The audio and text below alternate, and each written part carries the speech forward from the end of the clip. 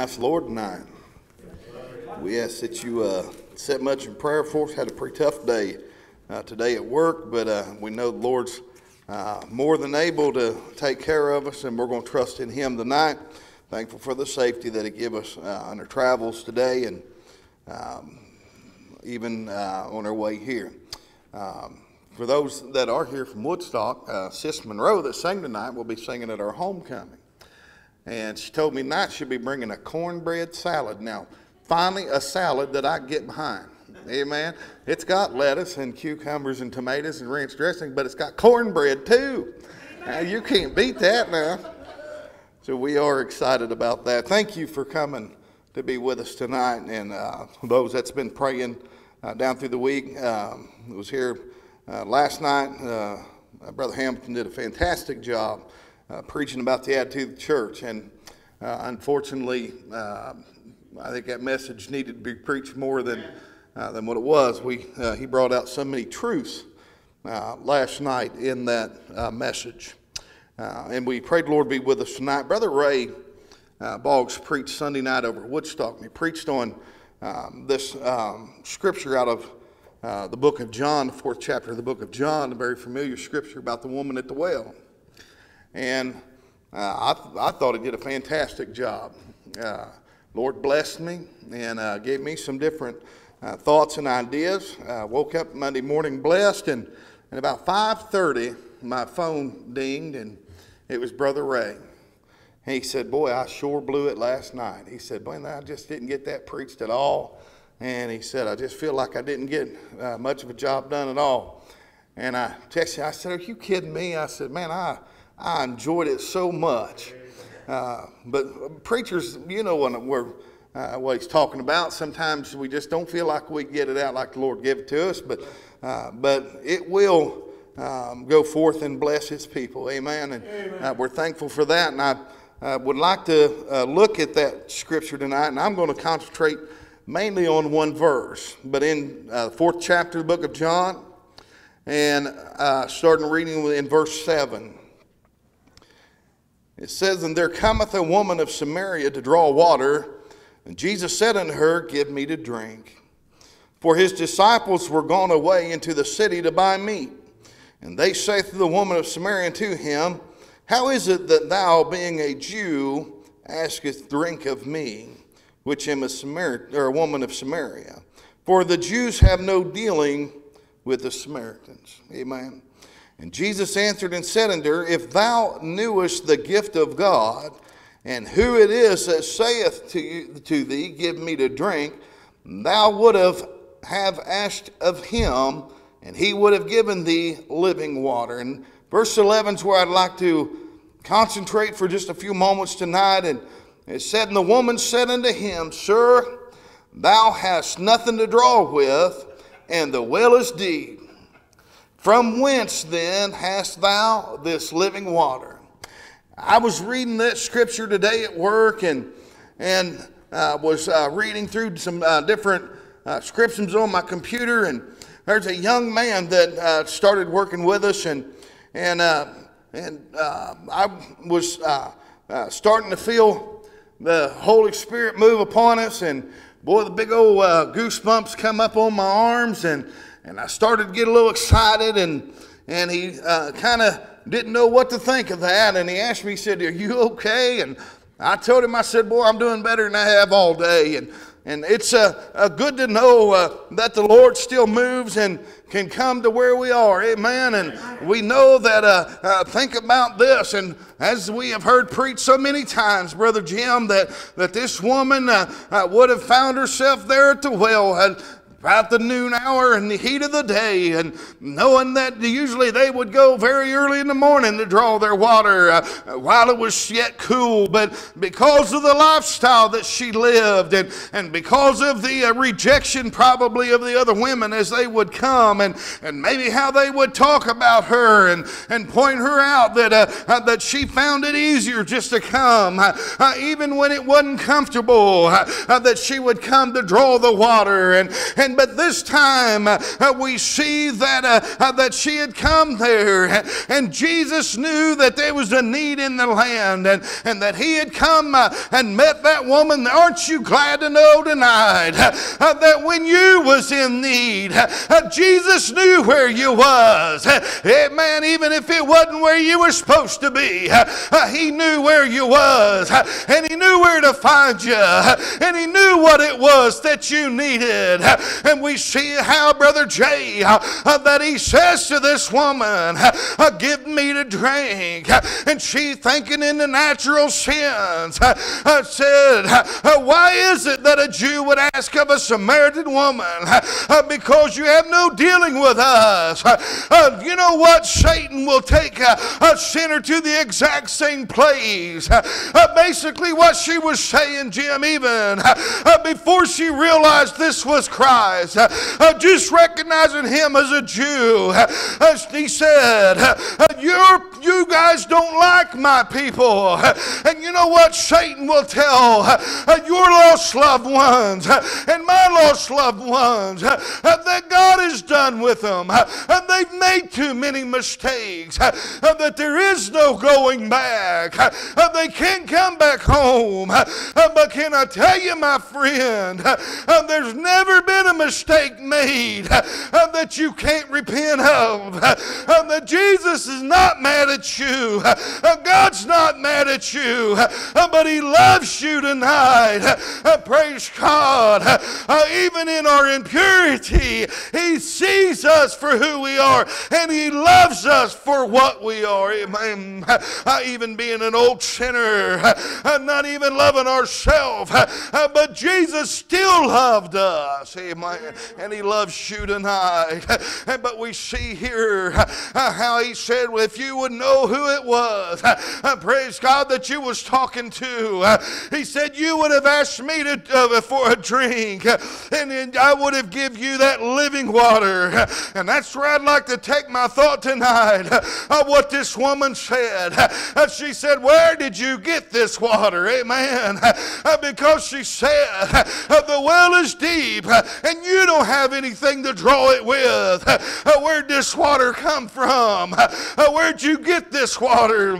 I may have rehearsed this before, but when I was a younger man, I would go down to the restaurant with my dad for breakfast, and we'd come in, and they would come right over to the table and pour him a cup of coffee.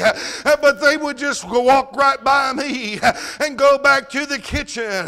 I remember asking Dad one time, I said, why is it they always bring you coffee, but I've always got to ask for it? He said, well, you didn't turn your cup over. He said, how are they know to fill it up if you don't turn your cup over?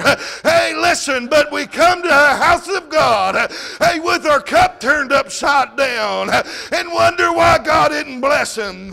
Hey, I believe, Brother Jay, that we need to come ready to receive him, to receive his water.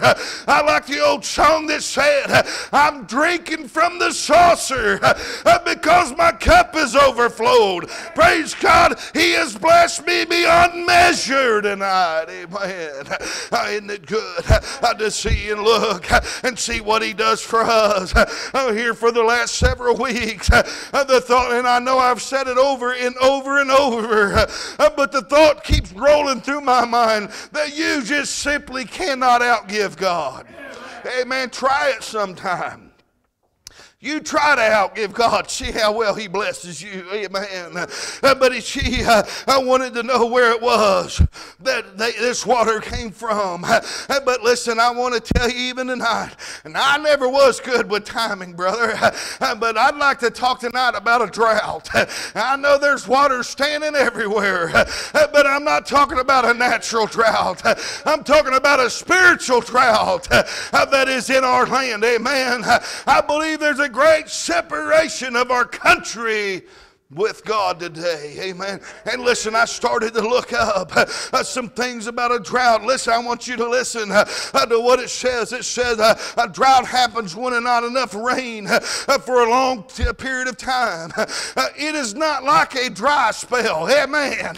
There's times that even as God's people that we can go through a dry spell. Hey, but this is completely different than that. I'm talking about a spiritual drought in our country. It says there's so little rain or participation or water. It said that the whole region starts to dry out. Listen, it says sometimes a drought takes decades to develop fully, and they are very difficult to predict. And you know what that we even see in today's time, that the spiritual drought didn't happen overnight, my brother. That sometimes it takes decades to develop. You say, what are you talking about, preacher? I'm talking about, can you remember those that are on in years? You remember back mommy and daddy taking you to church, even when we didn't have the nice things that we have now. I've heard stories all my life about how they would have to hitch up the horse and take the wagon down, how somebody had to get there early to put coal in the stove so it would be warm enough to come and worship God. But yet the house was full. People wanted to praise God. And then the next generation, brothers, started to get a little more worldly. The world started to take over. And now we see that now our children are starting to live a lifestyle away from God. And just 3 generations, we have the most beautiful churches. We have air conditioning. We have furnaces. We have padded pews. Yet still the generation doesn't want to come to the house of God. Amen. Because the drought had set in decades ago and they've dried out. Listen what else it said. It says when there is a dry spell or a drought, it says the grass begins to turn brown. Dirt patches dry up and cracks form across the surface of the ground. Can I tell you, my friend, that Satan wants to destroy you and your family? He is splitting apart families. He is splitting apart married couples. He is splitting apart a father being in the home and raising children. We see so many that are being raised now by single parents and how difficult that is. He wants to separate them, our children, from Sunday school. He wants to separate you from church. He wants to separate you from anything dealing with God and His gospel. It said that cracks start to happen on the ground. Plants start to die out. The root of the plants which previously anchored soil down can no longer keep the soil from eroding. The dirt is then blown up into the wind, causing huge clouds known as dust clouds. Because they can turn the sky dark, they are sometimes known as black blizzards and can destroy the landscape and your property and can ruin your home. Can I tell you, my friend, that this spiritual drought has brought forth an evil a blizzard in our America, and it is destroying homes. It's destroying people. It's destroying lives. Amen. And you know what? It's got so bad that the lost can't even see, Brother Jimmy, what's happening. Amen. They can't even see that they need the Lord. They've been blinded by the drought of this world, by this spiritual drought. Amen. I wonder, as this woman sat there at the well in the heat of the day, in that climate, in that Mid-Eastern country, how hot and how arid it must have been. And I wonder, even then, as she would go and draw that water, even that little bit that she felt there, how refreshing that must be. Isn't it funny how when you start to get thirsty, and sometimes you'll think, boy, I'd like to have this. I like iced tea. And sometimes I think, boy, I'd like to have a big cup of iced tea.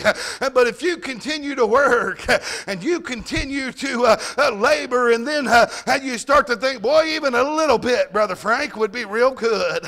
And then as you continue on and that thirst starts to grow, and you think, boy, if I could just get a little sup of water, it would make me feel so much better. Let me tell you how far that'll take you. Listen, it said that there was a certain rich man, and there was a man named Lazarus. Man, it said, and they both died, and that rich man went to hell, and said, lifted up his eyes and saw Lazarus there in the bosom of Abraham. Hey, listen what he said. Would you let him dip his finger? Hey, just one drop of water would be more relief than what I can get where I'm at. Amen. You ever been that thirsty, Brother Frank, that you begged for just one drop of water? Hey, but I'm telling you, our churches are in the same situation. Our people are in the same situation. They become so spiritually thirsty that we need to be begging for just one drop of water. Amen. Amen. I remember one time I was mowing my grass. Rain clouds was coming in. It was about to turn off bad, and I was just about done. Maybe had a strip and a half left, and I'm flying across that backyard, and Brother Jimmy's smiling. You know what happened. That old thing run out of gas, bone dry. Amen. I thought, boy, if I had just a few caps of gas, I could finish this up. Hey, man, but there wasn't nothing I could do but go to the station and fill it up again. Praise God. How do we get revived?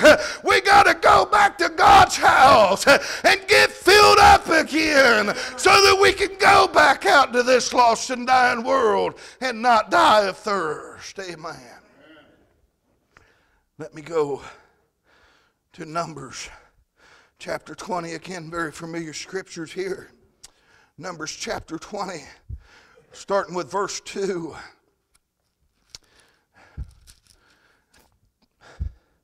And said again, there was no water for the congregation.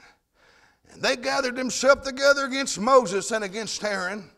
And the people chode with Moses and spake, saying, would God that we would have died when our brethren died before the Lord, and then why have you brought us up, the congregation of the Lord, unto this wilderness, that we and our cattle should die there? And wherefore hath ye made us to come out of Egypt to bring us into this evil place? It is no place of seed or of figs or of vines or of pomegranates, neither is there any water to drink. And Moses and Aaron went from the presence of the assembly into the door of the tabernacle of the congregation, and they fell on their face, and the glory of the Lord appeared unto them. Let's see a couple things that's happening right here. We see that how even after God had delivered these people, that they got themselves out and they started to get thirsty, Brother Jim. And they started to murmur and complain. Listen, then they started to look back at the old life and said, why didn't I just stay where I was? Why didn't you just leave us there so that we could die there rather than bringing us out here? And now it seemed like God had left them, even though it was their rebellion that separated them from God. But they started to look back, and even as somebody he said tonight, and the Bible does say there is fun in sin, but for a season. There is a day of reckoning coming. But when we don't take our eyes off the world and put our eyes on Jesus, we'll start to think back about how it used to be. Amen. Amen. I guess I've been on the way long enough now that I've seen more than I'm heading toward than I've seen behind me. Amen. And it's so much better, Brother Bill. It's so much better looking down the road than it is looking back. But even in the time that they come, now I want you to think of your lost loved ones. I've heard even this week, heard over the last several weeks, those that would request prayer for their loved ones and say, boy, I just can't get them to come to church. They just won't serve the Lord. All they want to do is find fault in the church. We see that they was doing this too because they was thirsty and the human side had taken over. Hey, but listen what happened. It said, now that Moses and Aaron went into the house of God and fell down on their face and prayed out to God on behalf of their people. Hey, praise God, what do? We have to cry out in their favor to a God who is still just and merciful, that he will provide. Amen. Amen. God answers them and said, and the Lord spoke to Moses, saying, take the rod and gather the assembly together, thou and Aaron thy brother, and speak ye unto the rock before their eyes, and it shall give forth water, and thou shalt bring forth to them water out of the rock, so that they shall give the congregation of their beasts to drink. And Moses took the rod from before the Lord as he commanded him. And Moses and Aaron gathered the congregation together before the rock, and he said unto them, hear now, ye rebels, must ye fetch ye water out of this rock? And Moses lifted up his hand, and with his rod he smote the rock twice, and the water came out abundantly, and the congregation drank, and their beasts also. But listen to verse 12. And it said, and the Lord spake unto Moses and Aaron, because ye believe me not, to sanctify me in the eyes of the children of Israel. Therefore ye shall not bring this congregation unto the land which I have given thee. You say, well, why did God get mad at Moses for doing what he told him to do? Well, he didn't do what God told him to do. If you go back to the book of Exodus, the first time, Brother Jay, that they started to murmur, that time he told Moses to strike the rock and that water would come forth, and we know that it did. But if you notice this time, he said, speak to the rock and the water will come through. I wonder if God maybe didn't think, Moses, we've already been through this. You should have known what to do. Amen. But he told him, he said, go and speak to the rock. Hey, but Brother Moses, so like so many of us, he did it, but he put his own twist on it. Amen. Hey, can I tell you, my friend, and I'm saying this in the most loving way that I can, hey, but God don't need your help. Amen. Amen. He's still got it under control, Brother Bill. He don't need your opinion in it. He don't need you to add to it or to take away from it. But he said here that they still brought forth rock. Why is it so important that God got upset? Let me tell you, my friend, because it tells me of the rock, that one that was hewn out of the mountain, that cornerstone that the builders rejected. That rock was Jesus Christ, our Savior. And when he did the work on Calvary, it said that he would never have to be crucified again. He would never have to be smitten again. But he came to freely give that living water. He came so that all that are thirsty could come and drink. He said, if I be lifted up, I will draw have been unto me. How can I tell you that they lifted him up on that rugged cross, and he expanded the gap between earth and the heavens, and made intercession for you and I, so that we could be saved. Not only could we be saved, but our thirst could be quenched. Amen. I wonder if the world don't look at our lives sometimes, and God blesses us beyond measure, and see some of the terrible things that'll happen in our lives. Yet because of His peace and His comfort, we can go on rejoicing because of that living water. I wonder if the world don't sometimes, Brother Jim, and say, where'd you get that water? It's unlike anything I've ever seen. How can you rejoice in the time of the death of your loved one? How can you rejoice in a time of sickness? How can you rejoice in the time of losing a job? Because we have a comforter that came to dwell with us, that gives us peace, not as the world giveth, but as He giveth. He gives us peace. Amen. Amen. I remember being a young man, going out and working hay. Worked some for Sister Linda's dad. How we'd be out there in the field. He didn't use a wagon, did he? He used a dump truck.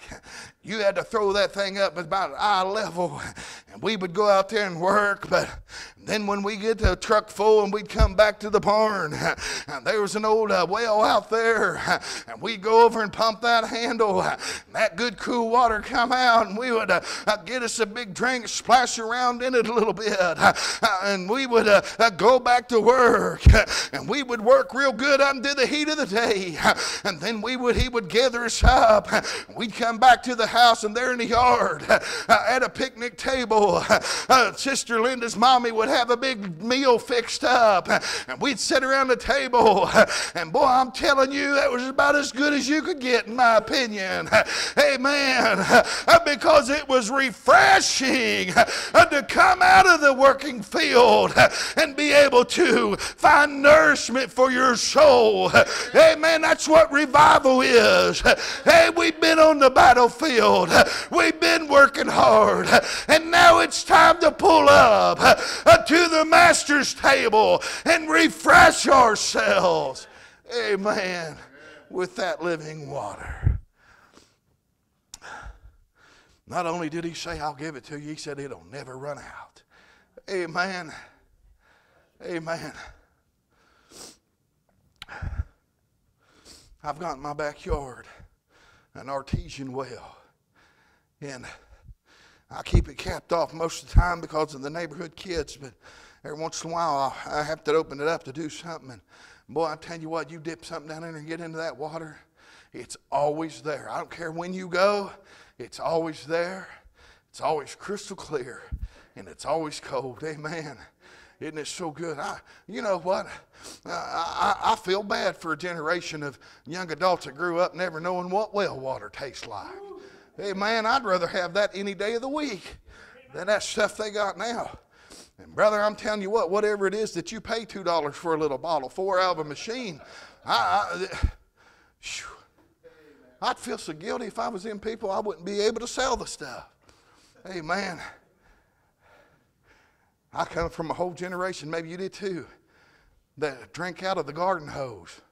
Hey, man, and lived to tell about it. Played in the woods and stayed out till dark and didn't have a cell phone strapped to my hip and all of those things that we just can't go without today. Amen. I'll tell this on myself. I went to go to church not last Sunday, we can go Sunday. Got about halfway to the church, realized I forgot my cell phone. I almost turned around and went back. It's only 8 miles from the house. And I thought, why do I need that stupid thing? To go, I can walk from here. Amen. But we get so conditioned about things that we think we need. Amen. Let me tell you what, I can live without a phone, Brother Jay. I can't live one day without Jesus. Amen. I can't live one day without His peace and His comfort. I wonder tonight, are you thirsty? Hey man, have you had plenty to drink, or are you in this desert land? Are you dried out? Are you looking for a drink tonight? You've tried everything else and nothing will satisfy it. Hey man, I promise you this, my friend, that this living water will satisfy your longing. So we stand across the building tonight. Brother Jim comes and gets a song.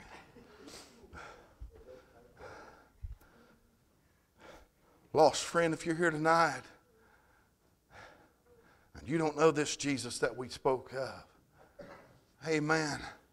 Just like this woman at the well, He knows just exactly where you are tonight. He knows just exactly what you need. And He made it a point to come your way so that He could speak with you, that He could give you what you need. Hey, amen, I believe if you'll call out on Him tonight, He'll make you the same offer that He did that Samaritan woman. He said, I'll give you living water that you would never thirst again. Christian friend, amen, we still live in this world, amen. And there's still times that we go through dry spells. There's still times that we have that thirst even ourselves. You know what? I believe it's healthy to be constantly reminded that we are nothing without Him. Amen? I think it's healthy that we spend our time in God's Word, because it will bring that comfort to our life. And I'll tell you this too, it can bring comfort to somebody else. Amen. When somebody is going through a situation in their life and you're in God's Word and they come to you, you'll know what to say. Amen. Because you read it in the Word. And He will bring that to remembrance and you can share that. But if you don't know what God's Word said, how are you going to be a help to somebody else? Amen. That's a different message. Amen. Tonight, if you're thirsty, amen, Jesus is here tonight and He's offering a drink of this water. Where'd you get that water? It came from the rock. Amen. It came from the rock of our salvation, Jesus Christ our Savior. Without Him, we had no hope. Go ahead, Brother Jen. 370. As they're saying, would there be one tonight that needs to pray?